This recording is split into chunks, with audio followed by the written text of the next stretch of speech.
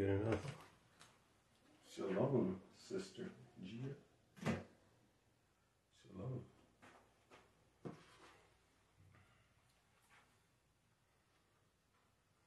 Shalom. Doing all right. Definitely thank the Almighty for today. Sabbath, for Zoom's conversation. Appreciate the Almighty. Definitely thank for employment, food, clothing, immune system. Thank the Almighty for that. We got some brothers and sisters that's late to service. I thank the Almighty for the small blessings too, even like a job location or even just the opportunity to help out people, like to be in a position to be a blessing to other people. Praise the Almighty, because that means you have an abundance in one level. Maybe it's just $5. You have an extra $5 that you could spare, that the Almighty allows you to have disposable income to where you could go help out the poor, the needy, or the homeless. It's a blessing in and of itself. You know, some people, money's so tight, they're struggling. It says, he that have 2 coats, give to him that have none. But there might be someone that don't have any coats. So they're not even in a position to be a blessing to give. Not that their heart isn't willing, you know, for the people that actually serve the Almighty. Your heart might be willing and you want to help out other people, but you're just not in a position. So definitely thank the Almighty for allowing me in different times in my life to be in a position to be a blessing to my brothers and sisters, as well as to the unbelievers that's out there feeding the poor, the homeless, the fatherless, the widows, really trying to take care of people in the Most High. So definitely thank the Almighty for that. Thank the Almighty for the Word, allowing us to come into this truth, allowing us to come into the Sabbath through His Son, Yeshua Mashiach. Thank you for the brothers and sisters out there keeping the commandments. You know, motivating me. You know, when you go to a different state or a different country and you see people keeping the commandments of the Most High, that the gates of hell will not prevail. That you see that the word goes forth and He always reserves people that's keeping His commandments. We were talking about Elijah on the job site the other day. We're about to start. How much time we got? Yeah, like 1 more minute. We're about to get started. There's some people late to service.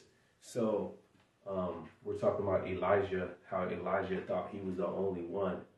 And the Almighty was like, man, I got 7,000 that haven't bowed the knee or kissed the image of, you know, some graven images, which would be dealing with idolatry part 4 today. But, you know, he thought he was the only one. And it motivates me when you go to different countries and you see that this word will go forth and deal with people's heart and persuade them to repent. And knowing that they're keeping the commandments. Knowing that they're keeping the commandments. Knowing that they're not giving in to pagan religion.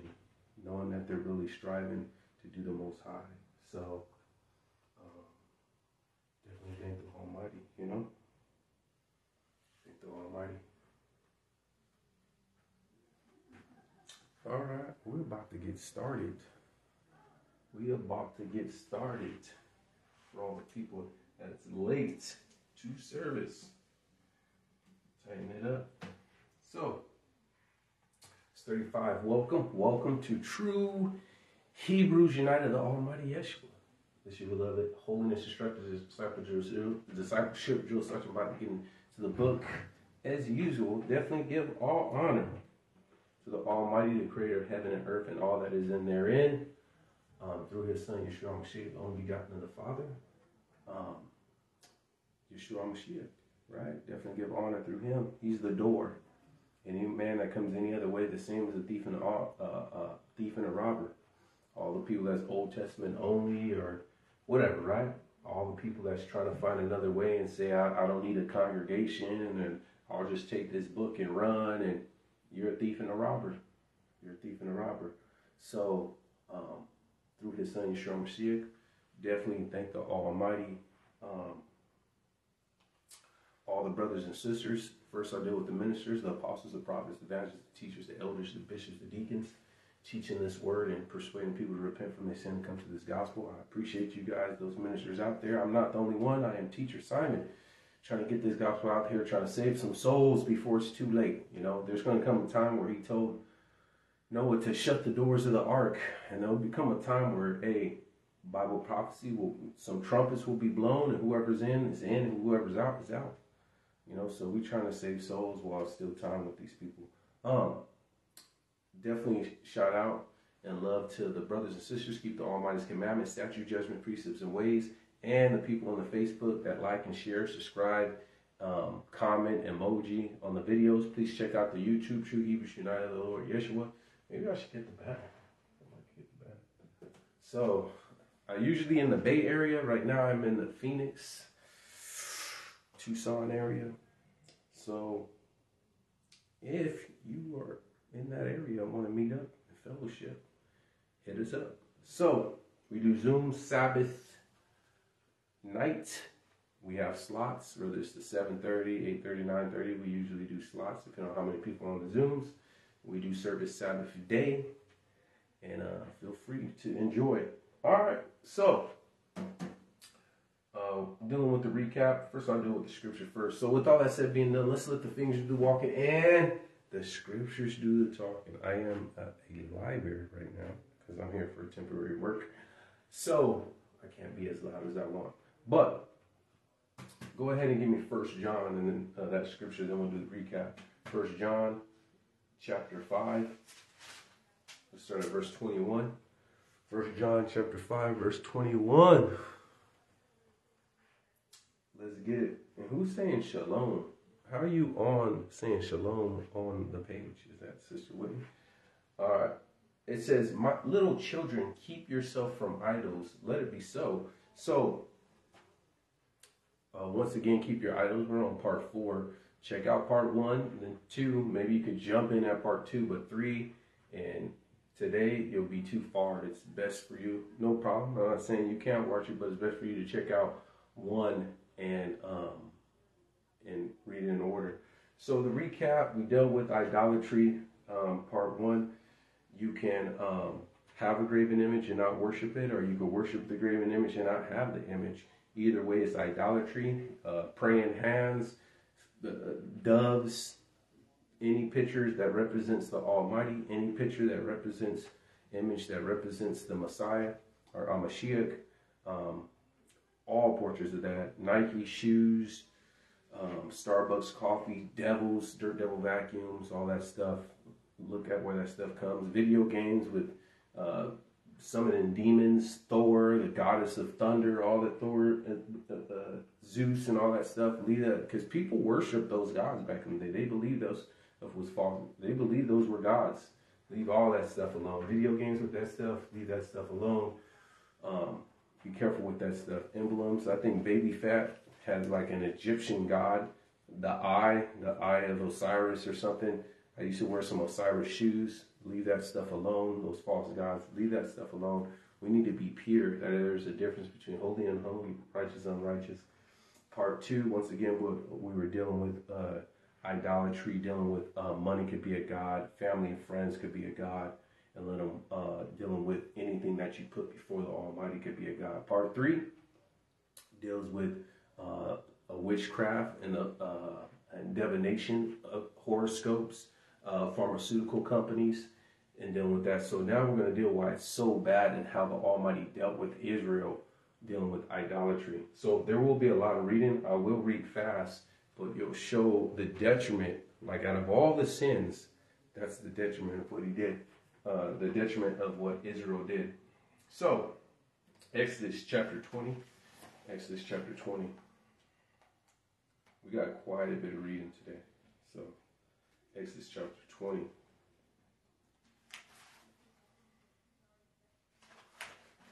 Verse 1. Exodus 20, verse 1. And the Almighty spake all these things, saying, I am the Lord thy God, which brought thee out of the land of Egypt, out of the house of bondage. Thou shalt have no other gods before me. Thou shalt not make unto thee any graven image, the likeness of anything that is in heaven above. So we already dealt with that. Although any image dealing with the Mashiach is a graven image. You're false. You're an idol worshiper. Or that is in the earth beneath, or that is under the water of the earth. Thou shalt not bow down thyself or serve them, or I am the Lord thy God, a jealous God, visiting the iniquity of the fathers upon the children to the third and fourth generation, and showing mercy unto thousands of them that love me and keep my commandments. Thou shalt not take the of the Almighty thy God in vain, for the Lord will not hold him guiltless that taketh his name in vain. So, dealing with idolatry, the first one. Now, let's go to Judges chapter 2. Judges chapter 2. Now, this is after they came in to the land, and Joshua brought them into the land because Moses died because he smote the rock and didn't sanctify the Almighty in the midst of his people. So now this is Judges after Joshua and the elders died. And this is why it's so important to install the things of the Most High in your children. And this is why it's so important to promote your children to develop their own relationship with the Most High. Judges chapter 2, verse 10.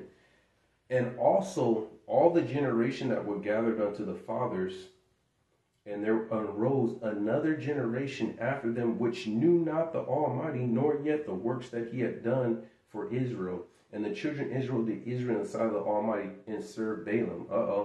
Right after Joshua and elders died, they already went into idolatry. And the Almighty, and they forsook the Almighty Lord Yah of their fathers, which brought them out of the land of Egypt, and followed other gods and the gods of the people that were round about them, and bowed themselves unto them, and provoked the Lord to anger. And they forsook the Lord and served Baal and Ashtaroth. Those video games have Ashtaroth and Baal in a lot of these video games, so you guys gotta let that stuff go. And the anger of the Almighty was hot against Israel, and he delivered them into the hands of the spoilers, and he sold them into the hands of the enemies around about, so they could not no longer stand before their enemies. Whosoever they went out, the hand of the Almighty was against them for evil, as he said, wherever they went, the Almighty's hand was against them for evil. You go to the store, you pay overpriced. You go to the gas station, you pay overpriced. You try to go to anything you do, the Almighty is against you. Your car breaks down and the tow truck overcharges you, whatever, right? Every single step you do, the Almighty is against you. And the Lord said, as the Lord hath sworn unto them, that they were greatly distressed. Nevertheless, the Lord raised up judges and delivered them out of the hand of them that spoiled them. And they would not hearken unto their judges, but they went after whoring after other gods, and bowed themselves unto them, and turned quickly out of the way which the fathers walked in, obeying the commandments of the Lord, but they did not so. And when the Almighty raised up judges, the Lord was with the judge, and delivered them out of the hand of their enemies all the days of the judge. For repented the Lord, because the groanings by reason of them that oppressed them and vexed them. So he didn't want to chastise. When we see our children and we give them spankings, we don't want to do it, but we know they need it. Let's keep going. And it came to pass when the judge was dead, that they returned to the corrupted themselves more than their fathers, following other gods, and served them, and bowed down unto them, and ceased not of their own doings from their stubborn way. And the anger of the Lord was against Israel, and said, because that this people have transgressed against my covenant, and I commanded that fathers have not hearkened unto my voice, I will not henceforth drive any out from before them of the nations that Joshua left, and when he died. So Israel, when you see all the land that is conquered, and you see the maps of Israel, all the families, that wasn't even their full extent. They never got to get all of Israel. That's not going to happen until he sets up his kingdom. Because as soon as Joshua died, and when before Joshua died, the Almighty told him, there is a lot more land. You guys haven't even got half of the land. So there was way more land they were supposed to get. So whenever you see those maps of where all the tribes were, that wasn't the full extent of what he wanted. Let's keep going. So, chapter 3, verse 5. And the children of Israel dealt among the Canaanites and the Hittites and the Amorites and the Perizzites and the Hivites and the Jebusites, because they didn't kick them out of the land like the Almighty told them to destroy them. They made them tributaries, and they let them stay in the land as long as they gave them gold and silver, and that's not what he told them to do. He says to wipe these people out, kick these people out of the land. And he took their daughters to be their wives, and gave their daughters to be their sons, and served their gods, And the children of Israel did evil in the sight of the Almighty and forgot the Lord their God and served Balaam at the groves. Therefore the angel of the Lord was hot against Israel, and he sold them to the hand of Cushrazzim, king of the Macedonia. And the children of Israel served Cushrazzim 8 years. And when the children of Israel cried unto the Lord raised up a deliverer, and the children of Israel who delivered them, even Othniel, the son of Kenaz, Caleb's younger brother. And the Spirit of the Lord came upon him, and he judged Israel and went out to war. And the Lord delivered Cushrazzim, king of Macedonia, into his hand, and his hand prevailed against Cushrazzim. I'm saying it different every time. And the land had rest 40 years, and Othniel, the son of Kenaz, died. Let's keep going. And the children of Israel did evil again in the sight of the Lord, and the Lord strengthened Eglon, king of Moab, against Israel, because they done evil in the sight of the Almighty. And he gathered unto them the children of Ammon and Amalek. And when they smote Israel, they possessed the city of the palm trees. So the children of Israel served Eglon, king of Moab, 18 years. So the first time it was 8 years. Next time it was 18 years. So we see that once a judge died, then the people had no instruction, and they went to go whoring after other gods. This is also to show you why Christ, Mashiach, what they call Christ, is going to be an eternal priesthood and a prophet and the king. He will never leave and never die. And Israel will always be in righteous, because we see a judge will rise and they'll be obeying. They'll break down the groves and whatnot. We're going to deal with Kings and Chronicles. And when there was a righteous king, they'll cut down the groves and they'll cut down these false temples and the graven image. And the people will live in righteous. But as soon as he died, once again, they go back to wickedness, serving false gods. So, now we need to deal with, let's deal with the shout-outs. And then we'll deal with Deuteronomy 28. And we're going to tie with Israel and Judah, the main sins with them that got them kicked out of the land. So, shout-outs. Keturah, Karen, Vince, Jamie DeJanilo, Andre Idean, Sachar Israel, Claudia Macias, Reese Lindsay, Shannon Brown. I appreciate you guys. I want you guys to make it into the kingdom. Crystal Mills, appreciate you. Haven't seen your name before, but I appreciate you. I want you to make it into the kingdom. So I'm going to read Deuteronomy 28. I'm going to read fast. It's a long chapter, so I'm going to be long-winded. Hopefully I don't yawn too long, because when you yawn when you read is usually when you're not getting enough oxygen as you're reading. And so sometimes it's good to stand up. If you ever notice right when you start reading out loud and you'll yawn, it's not because you're tired. Your body just requires more oxygen. All right, Deuteronomy 28. Let's get it. Let's get it. These walls are thin because I could like hear the other room's conversation.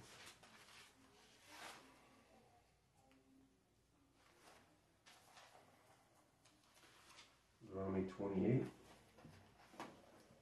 Now check out these blessings and these curses. We're going to read this whole chapter and understand these blessings and curses, and then what triggered this. What triggered Deuteronomy 28?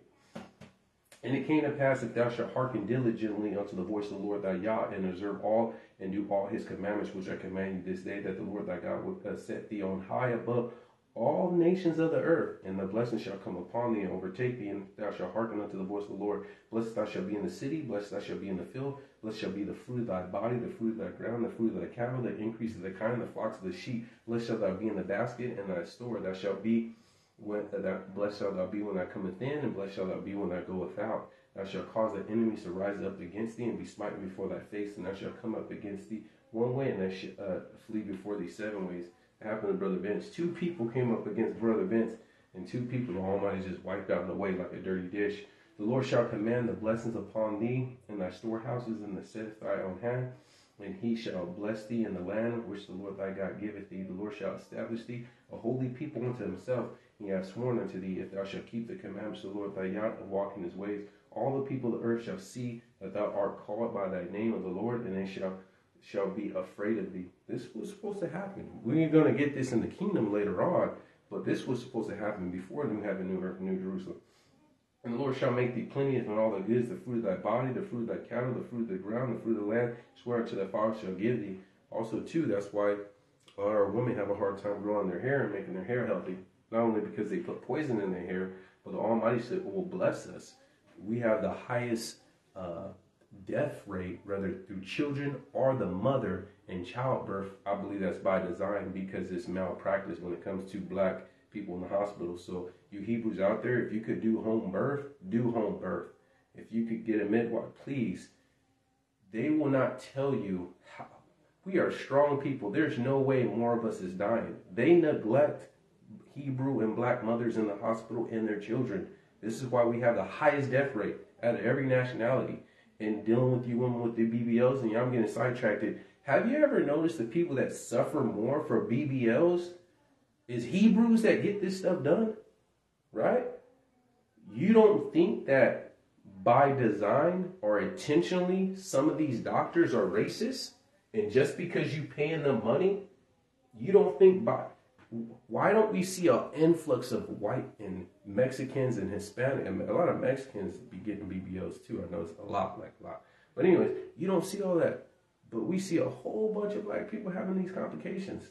We see a whole bunch of black people having complications when they're giving birth at a hospital. And they're dying. Or they bled to death. And they go, and come on now. Let's not be dumb. We are strong. What sport do we not dominate? We are strong people. Our women are strong. There's no way. It's called malpractice. So, malpractice. There we go. Hopefully I pronounced it right. So, this is part of the curses. You're cursed when you go in the hospital and you're cursed when you leave, right? Well, let's keep going. All right.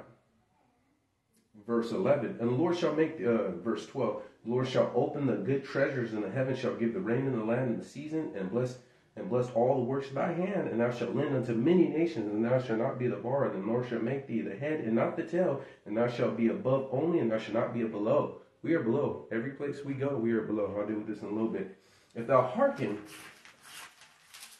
unto the commandments of the Lord thy God, which I command you this day to observe and do them, thou shalt not go aside in any of the words which I command you this day, at the right hand or to the left, and go after other gods and serve them. But if shall come to pass, if thou wilt not hearken unto the voice of the Lord thy God, and observe all his commandments and statutes, which I command you this day, that all these curses shall come upon thee and overtake thee. Cursed shalt thou be in the city, cursed thou shalt be in the field, cursed thou shalt thou be that basket in the store. Let's just say you think you made it and you bought a house. You bought a house. Check how many times when you send an appraiser out and all the other different nationality houses in like manner, he appraises it for $700,000.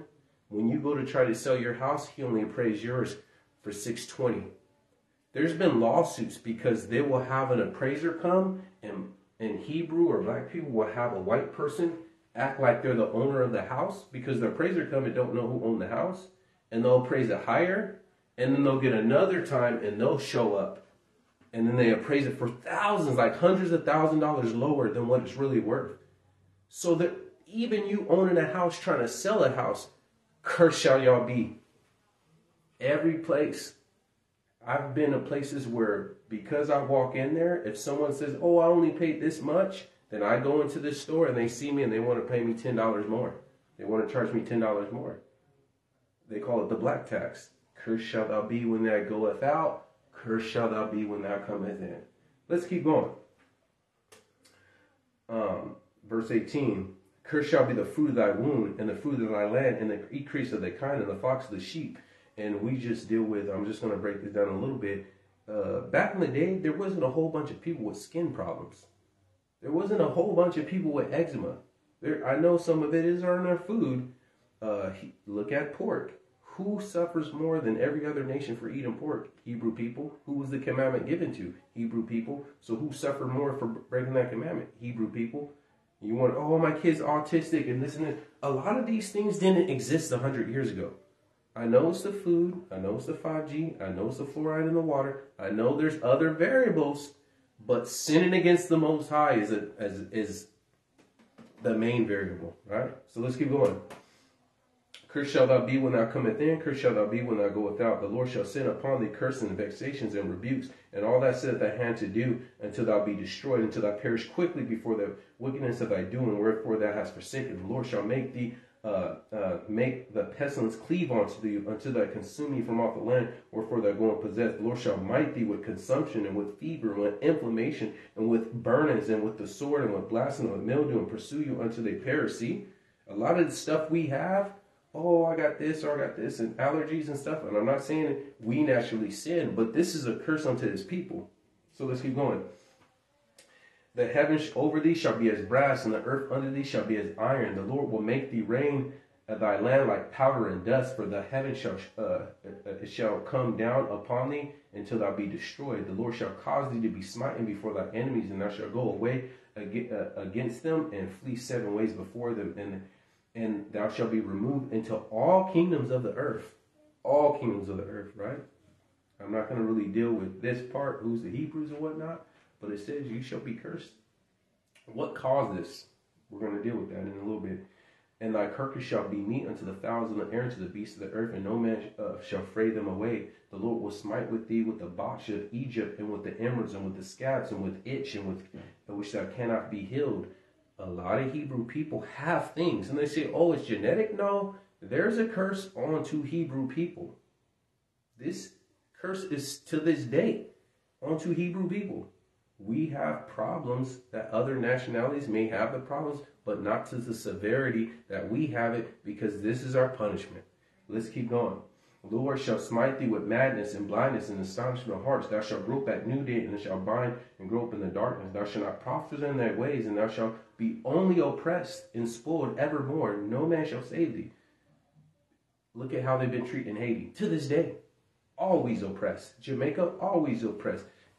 How many more white people got to kill unarmed black people? You see, they just get always oppressed. Look at how black people is treated in Australia. Look how black people is treated in Canada. Look how Africans treat black Hebrew people when they're in Africa. Go to Portugal. Go to France. Be this color and go to any part of the world and see how you get treated. Think about it. Let's keep going. Thou shalt betroth a wife, and another man shall lay with her. Yeah, when we were on the plantations, they did that. Thou shalt build a house, and thou shalt not dwell there, and thou shalt plant a vineyard, and thou shalt not gather the grapes. Thy ox shall be slain before thy eyes, and thou shalt not eat thereof. Thy donkey shall be violently taken away from before thee, and thou shalt not be restored. Thy sheep shall be given unto thy enemies, and thou shalt have none to rescue. Thy sons and daughters shall be given unto another people, and thy eyes shall look and frail for longing for them, and thou shall be no might in thy hand. Yes, you're on that plantation, and your kids that are 6 or 7 or 8, your daughter and whatnot, get sold to a different plantation. And you're longing after your kids, knowing you're never going to see your kids again. Let's keep going. It is much better for Israel just to obey. The fruit of thy land and the fruit of thy labors, and there shall be a nation unto thy knoweth not eat up, and thou shalt only oppress thou shalt be only oppressed and crushed always. Thou shalt be mad for the sight of thy eyes, what thou shalt see. And the Lord shall smite thy knees and thy legs and thy botch that cannot be healed from the sole of thy feet to the top of thy head. This is what I'm saying. There's a lot of things that Hebrew have, sicknesses or diseases or body aches or knee pain and whatnot, intentionally because this curse is on you. Let's keep going. Let's deal with this, how long this lasts too. The Lord shall bring thee and thy king which thou shalt set over thee unto a nation which neither nor thy fathers have known, and thou shalt serve other gods of wood and stone. Why did black people celebrate Christmas? Did black people bring Christmas over here? Thanksgiving, Valentine's Day? When we came off the slave ships, were we keeping those days? You serving false gods. We dealt with pagan religion and false gods on day 1 of idolatry. Thou shalt become an astonishment and a proverb. Like they say, the ninja word. Oh, that's ninja rigged. Oh, you're ghetto. Right? Let's keep going. And a byword among all nations, whither thou shalt lead thee. The derogatory word for Hebrew people, other nationalities use that, like Indians. When you go to India, they call Hebrew people black monkey. That's what they call you. When Hawaiians, we've done nothing to Hawaiian people. Hawaiians have a derogatory word for Hebrew people. We have done nothing to Hawaii. Did we get a laser and laser off all those houses this year? Did we laser your whole land and burn your whole land with the laser, a satellite? Did we do that? Or a plane that has a laser on it? They already tell you they have planes that can shoot lasers and cause fires. Did we do that? Hebrew people didn't do that. So why do you have derogatory words for us? It says everywhere we go, right? Let's keep going.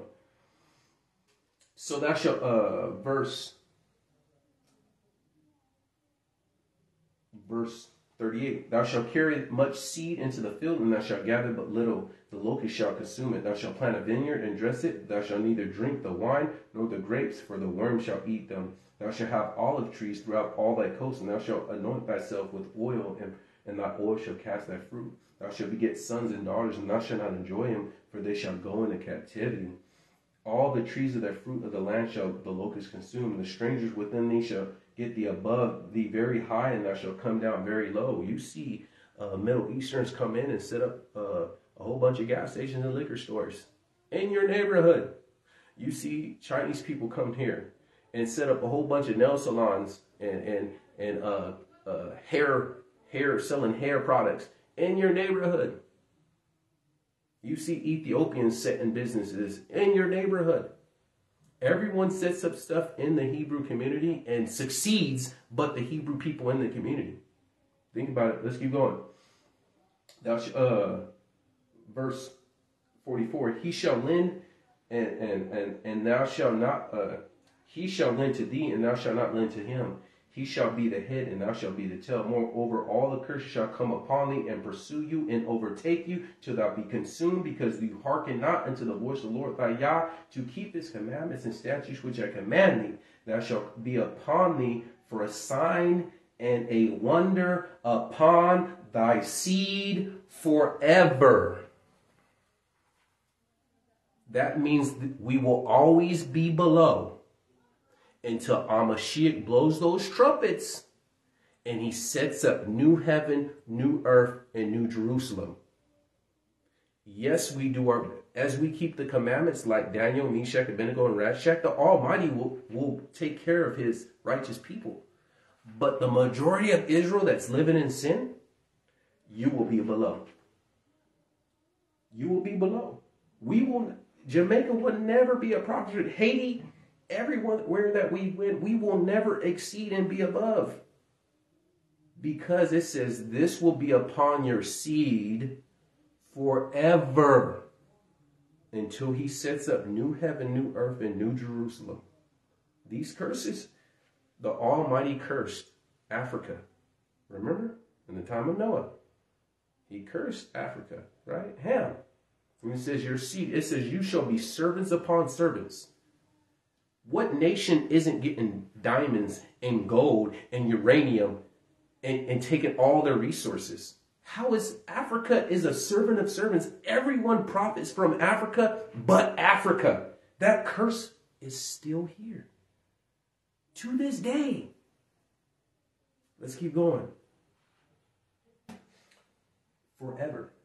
And that shall be upon thee for a sign and wonder upon thy seed forever, because thou servest not the Lord thy God with joyfulness and with gladness of the heart and abundance of all things. Therefore thou shalt serve thy enemies, which the Lord shall send thee against thee, in hunger and in thirst and nakedness and want of all things. He shall put a yoke upon thy neck until they destroy you.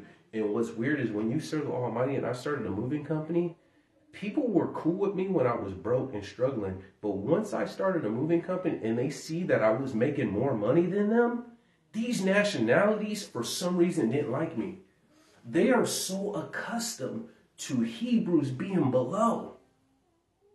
And they're cool with you with your below. But when you're equal or greater than them, they can't. Cognitive dissonance kicks in and they can't handle that. They can't accept the fact.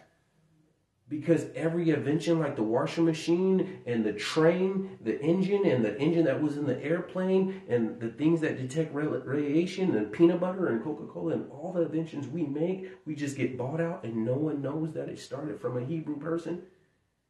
All you know is, all the history already told you, is that you've been oppressed your whole life. And then when you actually exceed, they can't stand that. They can't stand that. Let's keep going. Let's keep going. Verse 50. A nation fierce and customers will not show regard a person nor old, nor shew favor unto the young, and he shall eat the fruit. He shall eat the fruit of thy cattle, the fruit of thy land, and thou shalt be destroyed. Which also thou shalt not leave either corn nor wine nor increase of thy kind and flocks until they be destroyed. I shall besiege thee in all the gates, and the high and fenced walls come down, wherefore thou trustest, And thou for all thy land, he shall besiege thee in all thy gates, throughout all thy land which the Lord thy God giveth thee. This is all going to tie into idolatry. Just wait, it's coming. Let's keep going. Thou shalt eat the fruit of thy own body, the flesh of thy sons and thy daughters. And that did happen. In which the Lord thy God shall give thee the seed with straightness, wherefore thy enemies shall distract thee, so that a man that is tender among you and very delicate, his eye shall be evil towards his brother, and towards the wife of his bosom, towards the remnant of his children which he shall leave, and so that he will not give to any of them the flesh of his children whom he shall eat, because he have nothing left in the siege. And straightway, wherefore thy enemies shall distress thee in all thy gates. A tender and delicate woman among you, which shall not adventure to set the sole of her foot upon the ground for her delicacy and tenderness, her eye shall be evil towards her husband of her bosom, and towards her son, and towards her daughter, and towards her young one that cometh from between her feet, and towards her children which she shall bear, and she shall eat them. For the want of things secretly in the seed and straightness, wherefore the enemy shall distress thee in the gates. And if thou shalt not observe to do all the works which the Lord have written in this book, thou may fear the Lord, glorious and fearful name, the Lord thy God. And then the Lord will make thy plagues wonderful, and the plagues of thy seed, and great plagues of the long continence, and a sore sickness, and long continence. Moreover, I will bring upon thee the diseases of Egypt, which thou was afraid of, and they shall cleave to thee, every sickness and every plague which is not written in the book of the law. Then will I bring upon thee until thou be destroyed. We wonder why a lot of Hebrews suffer different sicknesses. It says, this curse shall be upon you forever. Let's keep going. And thou shalt be left few in number, which we are. Wherefore you were as the stars of heaven for multitude, because thou would not obey the voice of the Lord. And it shall come to pass, as the Lord rejoice over you to do you good and multiply you, so the Lord will rejoice over you to destroy you. He will be happy and joyful to destroy you, and bring you to nothing, to naught, that you shall be plucked off of the land where you are going to possess. And the Lord shall scatter you among all people, from one end of the earth even to the other. That only happened one time in history. Let's keep going. And there shalt thou serve other gods, the Christmas and the Thanksgiving and the Valentine's Day and your 4th of July and your Independence Day and whatever day, your Halloween. You're going to go to wherever you get scattered. You're going to serve these other gods, right? Gods which I have not known, even wood and stone. And among these nations thou shalt find no ease. So wherever we go into slavery, we're not going to find ease. Neither shall thou still the feet for a hast. For the Lord will give thee trembling of heart and felling of eyes and sorrow of mind. Yeah, let me go to some place deep in Mississippi and get pulled over by a white cop and see if I have no anxiety whatsoever. See if he can't lie and say, oh, I thought he was grabbing a gun when I said, hey, can I see your driver's license or registration? And I go to the glove compartment and he shoots me. And I was like, oh, I thought he was grabbing a gun, even though I was just getting the registration and following instructions. And then at worst case scenario, he gets fired. And then most of them could go on and get hired at a different police station. Yeah, so you're saying that as a Hebrew person getting pulled over by white cops and a white person get pulled over by white cops, it's the same thing. It's totally the same. No anxiety, no stress, no rest. We just fully rested, fully at ease. No, we know that's not the same. That's why I keep telling you to get out of Babylon. This ain't your land. I don't know why you like the land of your oppressor so much. I don't get it. I don't get why you join their service. I don't get why you want a 4th of July and whatnot. You guys be wearing suits and dresses with red, white, and blue and all this stuff. Why do you love your oppressor? Why do you have Stockholm Syndrome? Get out of that stuff. We're looking for a new heaven, new earth, and new Jerusalem. And if you're a Gentile, why would you be a patriot of a wicked nation? He's going to reward a double portion. It's the most wicked nation on the planet. Let's keep going. Verse 65. And among the nations thou shalt find no ease, thou shalt soul thy free shall have no rest, but the Lord shall give thee a trembling heart and filling eyes and sorrow, and the life shall hang in night, and thou shalt fear it night and day, and thou shalt have no assurance of life. And in the morning thou shalt say, would to God it was evening, and at the evening thou shalt say, would to God it was morning. The fear of thy heart, wherefore thou shalt fear it, and for the sight of thy eyes thou shalt see. And the Lord shall bring thee into Egypt again, which is captivity, with ships. That only happened one time, where you got spread from one end of the earth to another. By the wherefore I spake, thou shalt see it no more again. There shall you be sold unto your enemies for bondmen and bondwomen, and no man shall buy you. And during the time of Jeremiah, we went into Africa to escape Babylon, and we flew on into Africa to the time of Romans rule. When Romans came, a lot of us fled into Africa, and during the transact slave trade, we got sent from one end of the earth to another, right? So what triggered this, though? What triggered this spreading from one end of the earth to another? We're going to deal with two situations. We have Israel, and we have Judah. Now remember, Solomon had many wives, and he made graven images when he was old. And so he says, you know what? I'm going to take 10 of the tribes from you.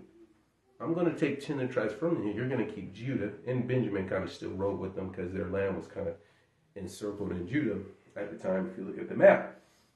So he took 10 tribes. So the capital of Judah was Jerusalem, the capital city.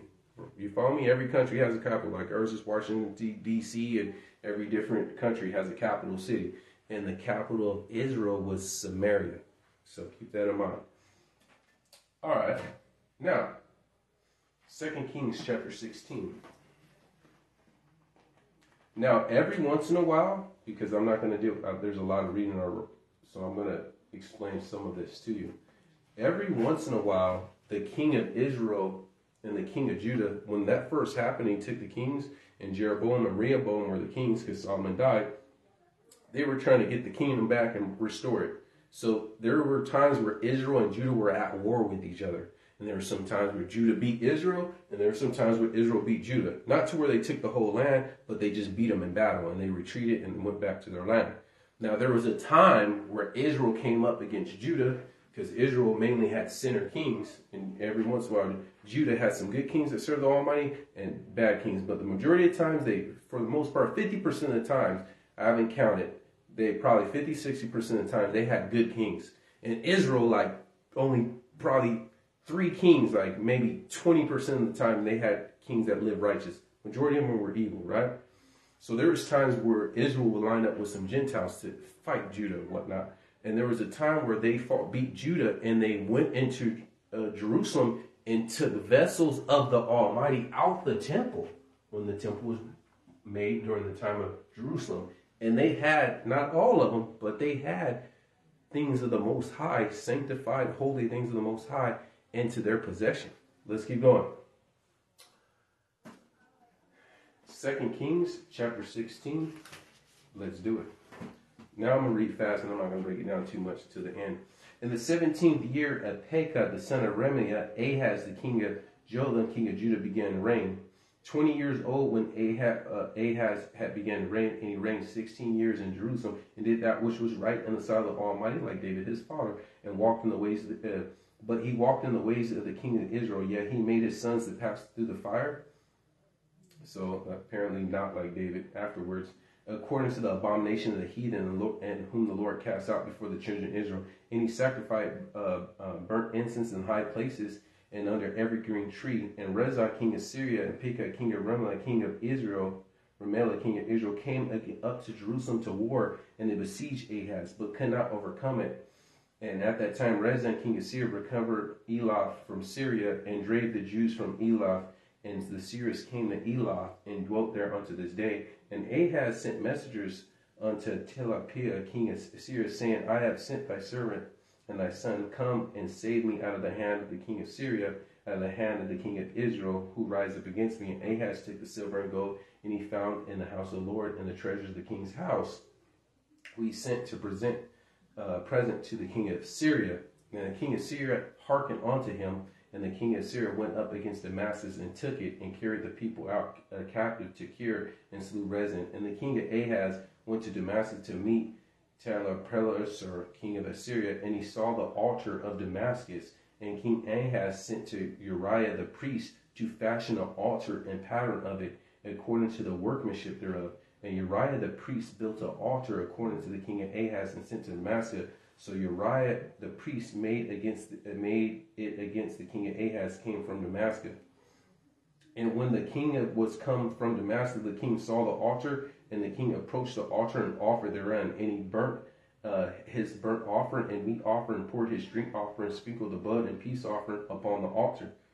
And he brought also the brazen altar which was before the Lord from the forefront of the house, between the altar of the house of the Lord, and it put it on the north side of the altar.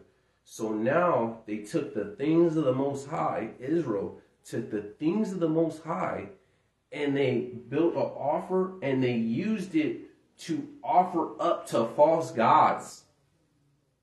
This is how bad the idolatry got. Let's keep going.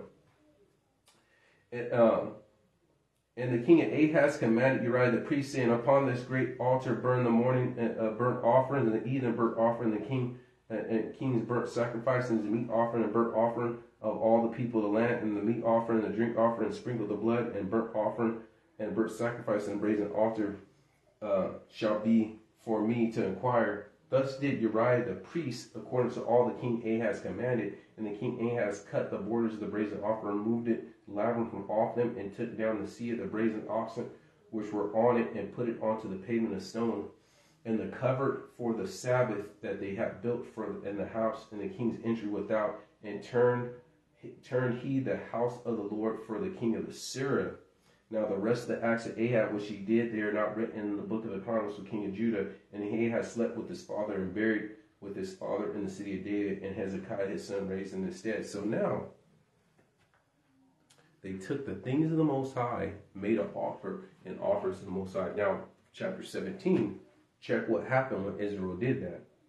In the 20th year of Ahaz, king of Judah, began Hosea, the king of Elah, reign in Samaria over Israel 9 years. Remember Samaria. And he did that which was evil in the sight of the Lord, but none of the kings of Israel but not as other the kings of Israel that were before him. Against him came up Shazar, king of Assyria, and Hosea became his servant and gave him presents. And the king of Assyria found conspiracy in Hosea, and for he had sent messengers. So the king of Egypt brought the presents of the king of Assyria, which he had done year by year. Therefore the king of Assyria shut him up and bound him. And the king of Assyria came throughout all the land, and went up to Samaria and besieged it 3 years. In the 9th year of Hosea, the king of Assyria took Samaria and carried Israel away into Assyria. It says Israel.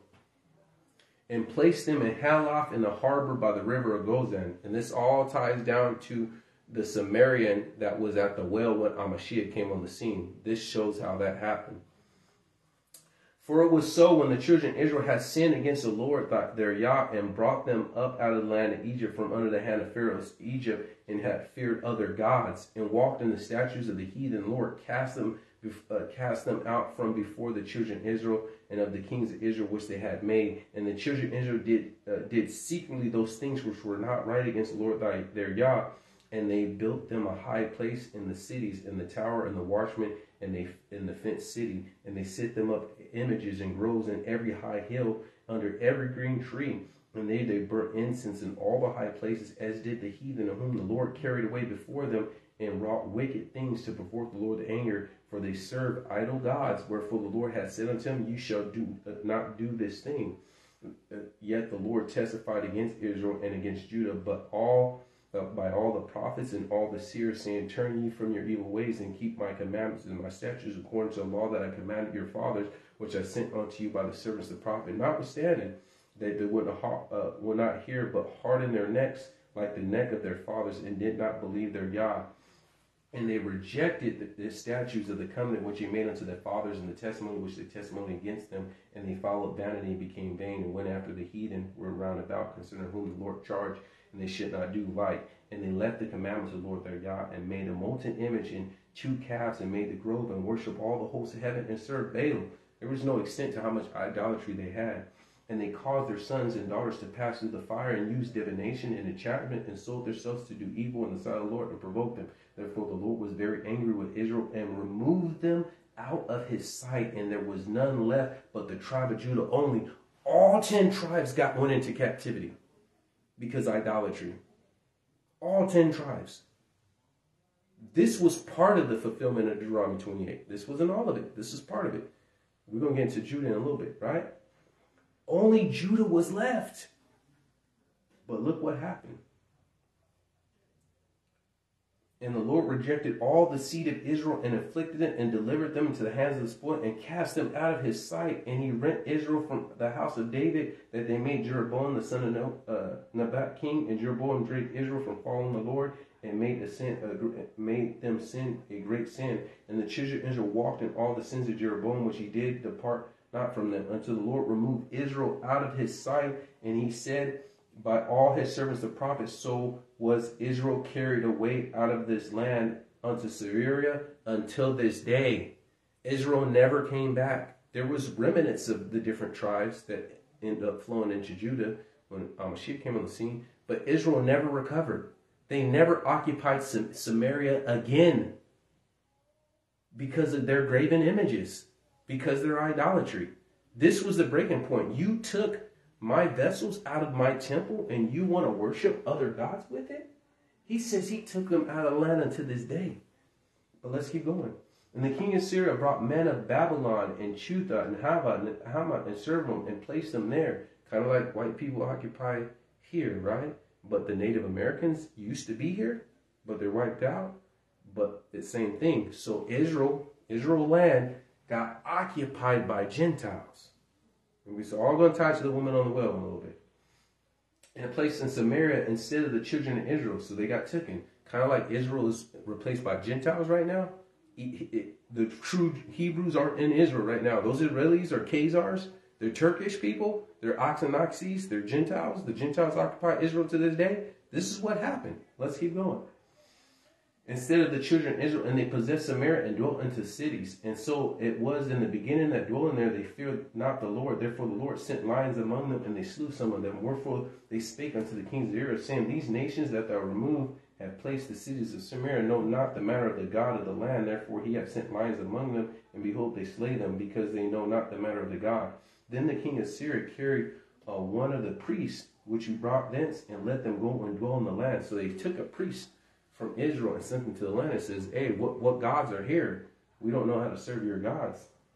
Then one of the priests whom they carried away to Samaria came and dwelt in Bethel and taught them how to fear the Lord. How about every nation made gods of their own and put them in the house of their high places. And the Samaritans, he made every nation of their cities wherefore they dwelt. And the men of Babylon made Sakoth, and the men of Cuth and Nagra, and the men of Hamath, and Hashimoth, and the Evites made Nebaz and Tartak, and the Syrians burnt their children in the fire at Amalek and Amashah, the gods of Seraphim. So they feared the Lord and made themselves of the lowest them priests of high priests, which sacrificed in the house of their high places. They feared the Lord and served other gods. So they just believed the Almighty was one of many gods. Let's keep going. Until this day, they do after the former matters. They fear not the Lord, neither do after their statutes and after their ordinance, or after the law of the commandments of the Lord commanded the children of Jacob, whom they named Israel, which whom the Lord hath made a covenant and charged them, saying, you shall not fear other gods, nor bow yourself unto them, nor serve them. But the Lord brought you out of the land of Egypt, which great power and strength and arm, and he shall fear him, and there shall he worship, and to him shall you do sacrifice. And the statutes and the ordinance and the law which I command you, which he wrote for you, you shall observe and to do forevermore, and you shall fear them. And the covenant which I made with you, ye shall not forget, neither shall you fear other gods. But the Lord God ye shall fear, and he shall deliver you out of the hand of all your enemies. How about they did not hearken, but did after their own former manner? So these nations fear the Lord and serve graven images, but their children and their children's children, as did their fathers, so do they unto this day. So Gentiles occupied Israel. So when you get to the woman at the well, she was a Samaritan. Now, see this? 2 Kings chapter 17. This is why the apostle says, why are you talking to her? Even though she was a Samaritan, and she says, Jacob, my father, and she comes as if she was Israel. But she says, you being a Jew, you keep no company with us. Because they were taught the things of the Most High, like these false Jews, but they weren't the people of the Most High. Because Israel, the people of the Most High, got taken out of the land. 10 tribes got taken out of the land. And when you read the Apocrypha, a land that was unoccupied, right? It spread from one end of the earth to another, right? So when you come to the woman at the well, and she was a Samaritan, and she says, our fathers dig this well, Jacob's well. She's thinking she's Israel because she served her other gods and They were taught the things of the Most High. They kept that custom, right? But she wasn't Israel. She was not Israel. That woman of the will was not Israel. She could claim, oh, Jacob is her father, he built Israel. But she knew, why are you talking to me? You Jews don't keep company with Samaritans. Because we know that they don't belong in that land. Our people got taken out of the land, just like we got taken out of Judah. So, now let's deal with Judah's sin. That is what started Deuteronomy 28. Let's see Judah's sin dealing with idolatry. The breaking point for them, which sent them into Babylon. Ezekiel chapter 8.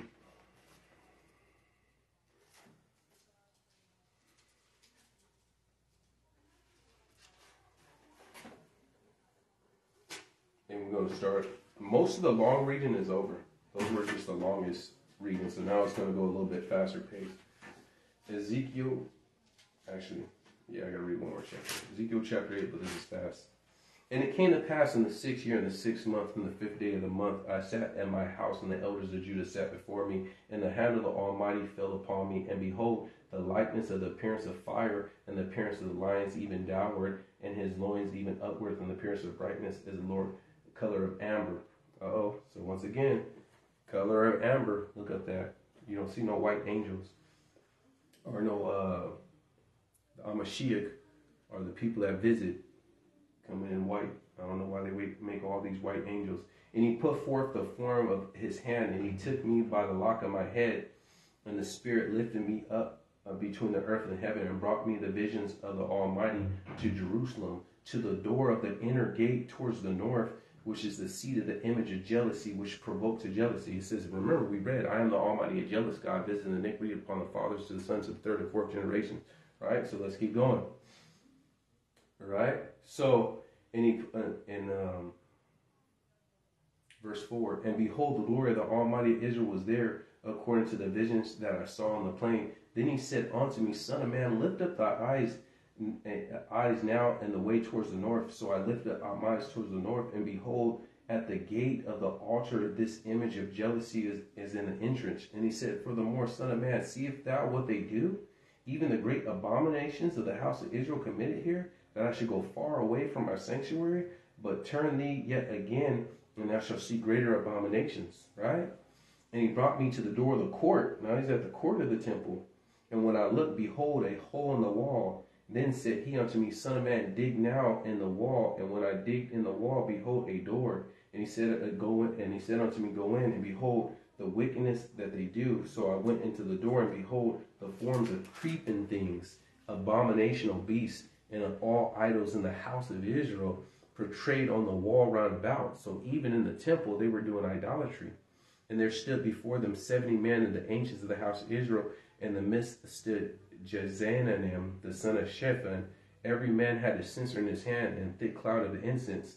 And they said, and then he said unto me, Son of man, hast thou not seen these ancients of the house of Israel doing dark, every man in his chamber of his imagery? For they say, the Lord seeth not, the Lord forsaketh not the earth. So these ancient men were worshiping false gods in the temple. And he said also to me, turn thee yet again, and thou shalt see greater abominations than they do. And he brought me to the door of the gate of the Lord's house, which is towards the north. And behold, there sat a woman weeping for Tasmos. That's a false god. So she's at the door crying, praying to a false god at the Lord's temple. Let's keep going. Then he said unto me, hast thou not seen this, O son of man? Turn yet again, and thou shalt see greater abominations. And he brought me into the inner court of the Lord's house. And behold, at the door of the temple of the Lord, between the porch of the altar, there were about 25 men, and their backs towards the temple of the Lord, and their faces towards the sun. And they worshiped the sun towards the east. So their back is towards the temple, and out of the temple, they're praying to the sun god in the Almighty's temple. That's like there's one thing if your wife cheated on you, but there's one thing if she cheated on you on your bed. She brought another man on your bed. Israel will be the equivalent of your mom, your wife takes, or your husband will say whatever. You saved up money to buy a house, or she takes things out of your house that you work hard for and gives it to another man she's been cheating with. She takes your belongings, or your car, or your whatever, kitchen appliances, whatever, right? She takes your money, that your bank account money, and spends it on another man that she's cheated on. And then Judah I think is far worse. They just brought the man in. They served gods in the temple. In the temple. And this is the key point. This was the breaking point. He dealt with them and chastised them. But once Israel took the things of the Most High and worshiped other gods with that, he spread them out. And they never came back. They never came back. Gentiles occupy Samaria to today. Today, if you go to Samaria, Gentiles will be there. Let's keep going. Then he said unto him, Hast thou not seen this, son of man? Is it the house of Judah? They commit the abominations which they commit here, yet they fill the land with violence, and they return and provoke me to anger, and they put a branch to their nose. Therefore I will deal in fury. My eyes shall not spare, neither have pity. Thou shalt cry in my ears with a loud voice, yet I will not hear them. He said, I'm going to deal with them because of that. And he did deal with them because he sent them into Babylon. But let's go with Jeremiah 25. Jeremiah 25. A couple more scriptures, we're done now.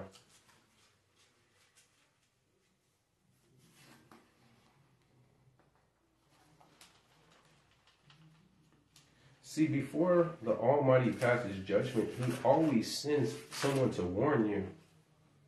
He sends someone to warn you like, hey, that's a bad idea. Have you ever warned a buddy, hey, getting in, that sounds like a Ponzi scheme, or that sounds like a pyramid scheme, or that sounds like, that's probably, and they don't want to hear, or they come for your advice, like they did in Jeremiah too.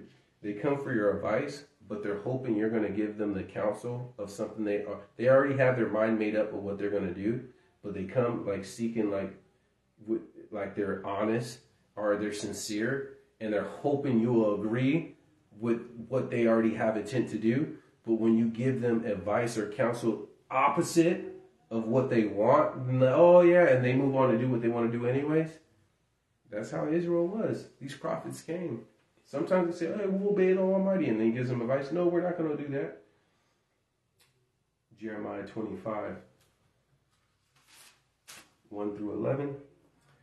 The word of the Almighty came concerning all the people of Judah in the 4th year of Jeroboam, the son of king of Judah, which was the first year of Nebuchadnezzar, king of Babylon, and that which Jeremiah the prophet spake unto all the people of Judah and to the inhabitants of Jerusalem, saying, For thy 13th year, Josiah the son of Ammon, king of Judah, even unto this day, there is 23 year, the word of the Almighty came unto me, and I've spoken unto you, rising early and speaking, but you have not hearkened. And the Lord hath sent unto you all the servants, the prophets, rising early and sending them, but you have not hearkened, nor inclined your ear to hear.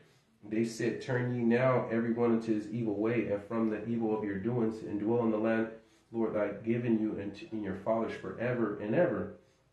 And go not after other gods, nor serve them, nor worship them, nor provoke me to anger with you works of your hands, and I will do you no hurt. Yet you have not hearkened unto me, said the Almighty, that you might provoke me to anger with the works of your hands and of your own hurt, to your own hurt. Therefore thus said the Lord, because you have not heard my words, behold, I will send, and I will take all the families of the north, said the Lord, and Nebuchadnezzar, king of Babylon, my servant, and I will bring them against thy land and against thy inhabitants, against all the nations round about, and I will utterly destroy them and make them an astonishment and a hissing and perpetual desolation. Moreover, I will take from you them of the mirth and the gladness and the voice of the bridegroom, and the verse of the bride, and the sound of milestones, and the light, and the whole land shall be a desolate and astonishment, and these nations shall serve the king of Babylon 70 years.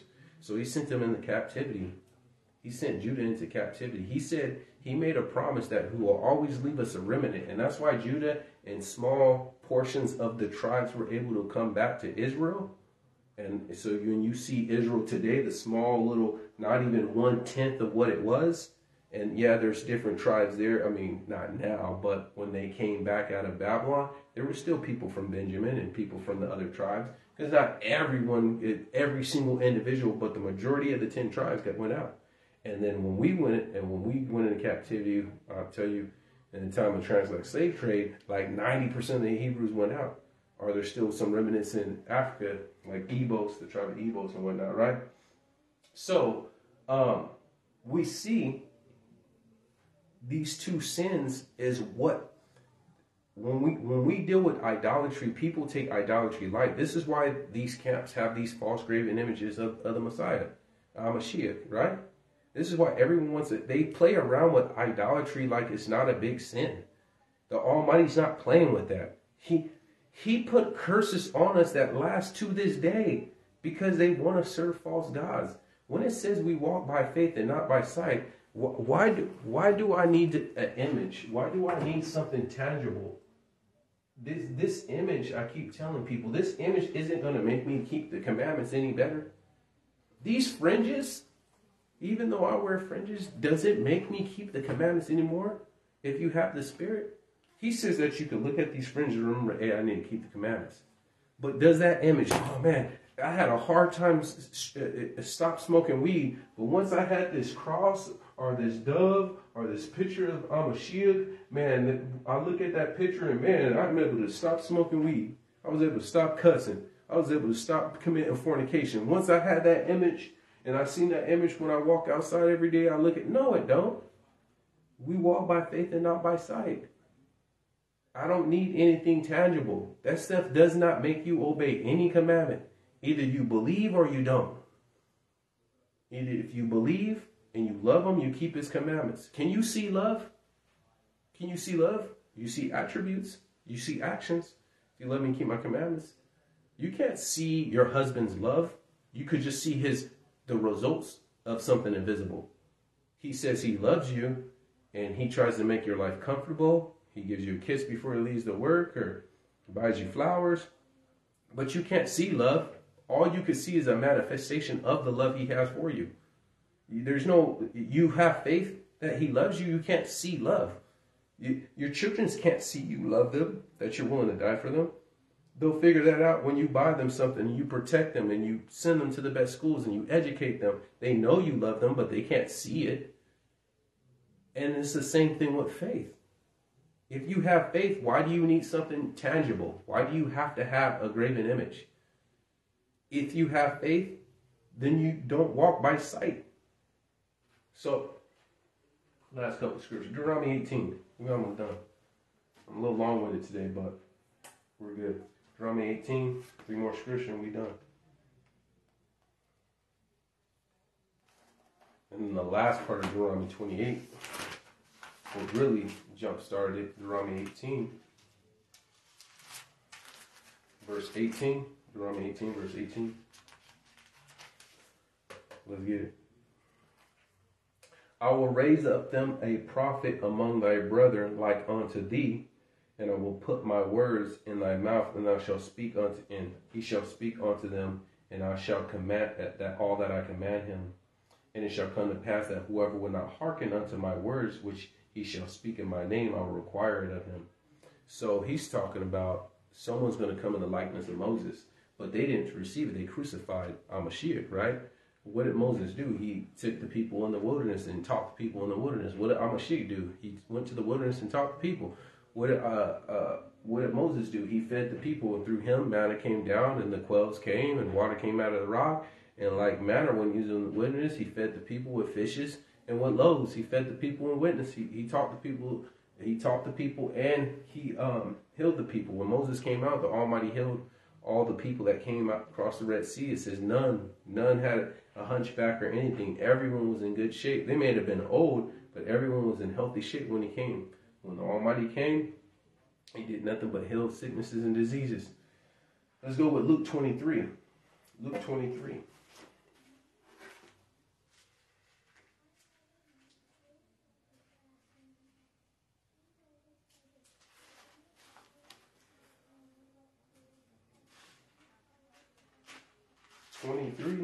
Verse 21. Luke 23, verse 21. I get my Bible. This Bible kind of throws me off. Luke 23, verse 21. Let's get it. But they cried, saying, Crucify him, crucify him. And he said unto them the third time, What evil have he done? I found no cause of death in him. I will therefore chastise them and let him go. But they were instant with a loud voice, requiring that he might be crucified. And the voices of them and of the chief priests prevailed. So it wasn't just the priests. It was the people too, saying, crucify him. Now, Mashiach came, salvation came, and they rejected him. Some even called him the devil. And he says, there's no forgiveness for that. Some even called him the devil. And because of that, that was the last straw. You crucified your salvation. You fought against the Most High. And then, bam. During that time, shortly after he died, during the time of the apostles, there was a Hebrew revolt or a Jewish revolt, the true Jew revolt. True Hebrews revolted against Romans' rule. And they destroyed Jerusalem. They destroyed the temple. Millions of us fled into Africa. Years later, transatlantic slave trade came in, spread from one end of the earth to another. His word will not come back void. Some may get fulfilled this year, 200 years later, another part might be fulfilled. Yeah, that's just how it works. Just like in Revelation. Some things get fulfilled at this time, other things get fulfilled later. Some of Daniel's visions got fulfilled already, some were waiting to be fulfilled, right? So, last scripture, Colossians, 1 Corinthians chapter 2.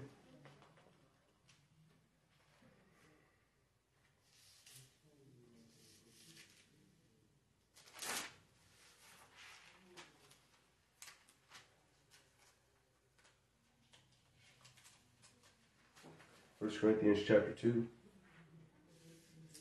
starting at verse 6. It says, howbeit we speak wisdom among them that are perfect, yet not the wisdom of the world, nor the princes of the world that come to naught, but we speak the wisdom of the Most High in mystery, even the hidden wisdom of the Almighty, ordained before the world of glory, which none of the princes of this world knew. For had they knew it, they would have not crucified the Lord of glory. Now, had they known this, he said they would have not crucified him. Verse 9, but it is written, the eye have not seen nor the ear heard, neither have there entered into the heart these things that the Almighty prepared for them that love him. But the Almighty reserved it to them, reserved them unto us by the Spirit. The Spirit searcheth all things, ye have to think things of the Almighty. So he hid his knowledge because their heart was hardened. He hid who he truly was. So they crucified him. But it says, they had not known, they wouldn't have crucified him. Have you ever seen that show called like Undercover Boss? Where like the owner of a company, a food chain or whatever comes in as a normal employee. And he comes in as a hard-working employee and he follows the rules of the book. And he works how he wants his workers to work. And he sees people cut corners. He sees people do this. He sees people do that. And they don't know that he's the owner of the company. They think he's just an employee. Some of them are rude. So Mashiach came on the scene and he showed you how to live righteous. He showed you how to use the word to overcome Satan's temptation.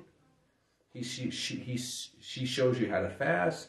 He shows you how to take time and go and pray. Find a place of prayer, your prayer closet where you went to the Mount of Olives. He shows you how to take care of the poor and the needy. He shows you how to teach people. He was an example of how we need to live. He came down in the flesh, Almighty manifested in the flesh, and showed us that you could live a sin-free life and you could overcome sin. Follow my example. And they didn't know that. He did nothing but bless people and help people. And these priests and these people said, crucify him. And then when it's revealed in the show that, oh, he's the owner of the company, they're like, oh, had I known that, I wouldn't have left earlier. Had I known that, I wouldn't have been rude to you. Had I known that, I know.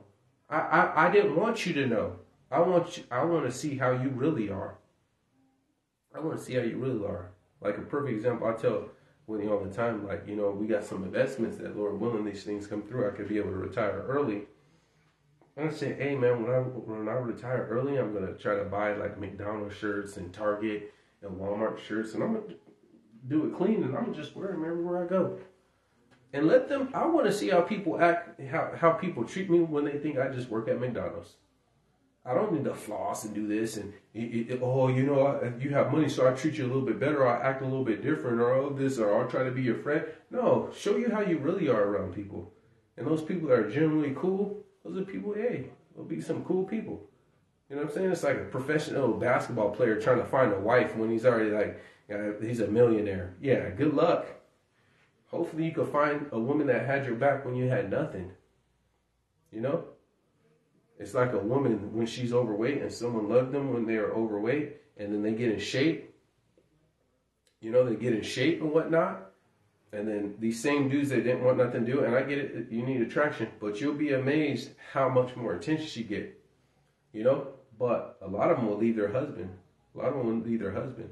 So you see how they are when they're overweight and they lose some weight, and the husband still loves them the same, but they end up leaving. To the point to where when they get a gastric bypass, they have them do in California at least a marriage counseling course, because the divorce rate is so high that shortly after she loses the weight, her options to better men open up and she leaves her husband.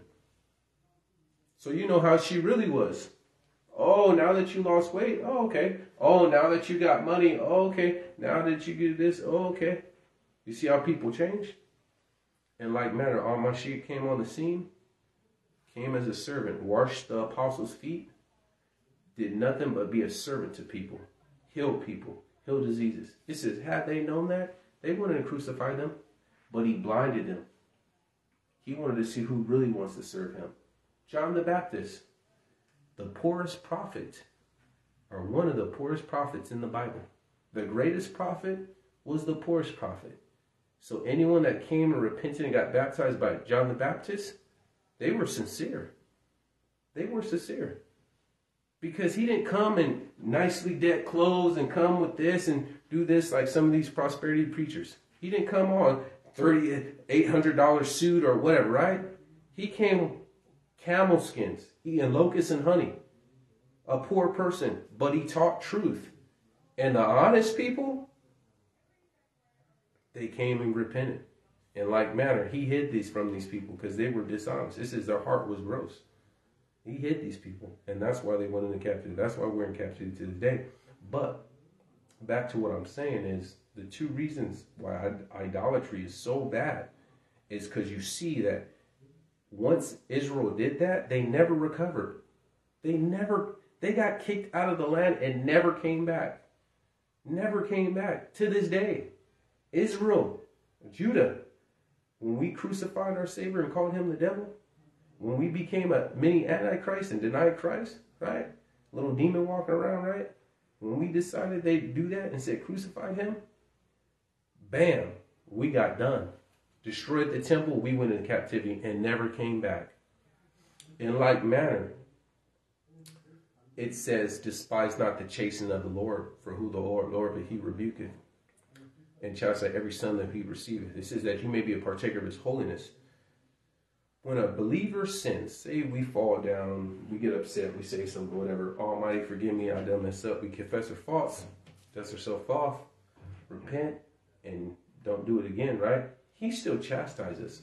So in the day of judgment, when we stand before him, our robes are clean and white. It says he remembers our wickedness no more. When we stand before him and we are judged and the books are open, we make it because we got dealt with while we were still alive. These sinners, majority of their sins, it says it follows after them. So when they're in the day of judgment, there will be a person, count 1, murder, adultery, breaking the Sabbath, eating pork, pagan holidays, count this, count this, count this, count this. Your sentence is eternal life in the lake of fire. Right?